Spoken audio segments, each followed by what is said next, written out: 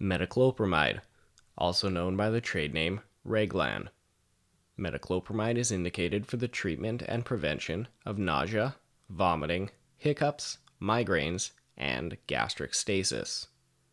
Metoclopramide works by accelerating gastric emptying by stimulating motility via dopaminergic receptors. The therapeutic classification of metoclopramide is an antiemetic. Special considerations for nursing include not using metoclopramide in those with a suspected or known GI obstruction, that metoclopramide may cause extrapyramidal reactions, neurolyptic malignant syndrome, tardive dyskinesias, arrhythmias, blood pressure alterations, hematologic alterations, facial movements, and sedation. Metoclopramide can decrease the effects of levodopa, and therefore use should be avoided in Parkinson's patients.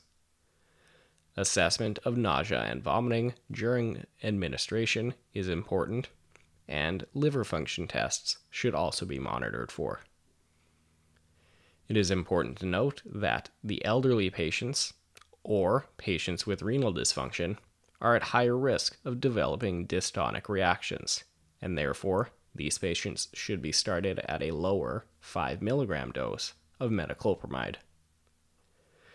If a dopaminergic gut motility agent like metoclopramide is required in a Parkinson's patient, it is preferred that domperidone be used instead, as it is only a peripheral acting agent and will not have any CNS effects.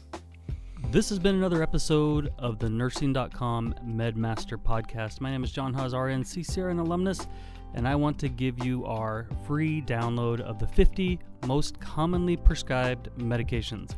To get that free download, just go to nursing.com/50meds. That's 50, nursing.com/50meds. We love you guys. We want you to succeed. That's why we provide clear, concise, and visual supplement for nursing school and the clinical floor. We love you guys. Go out and be your best selves. Happy nursing.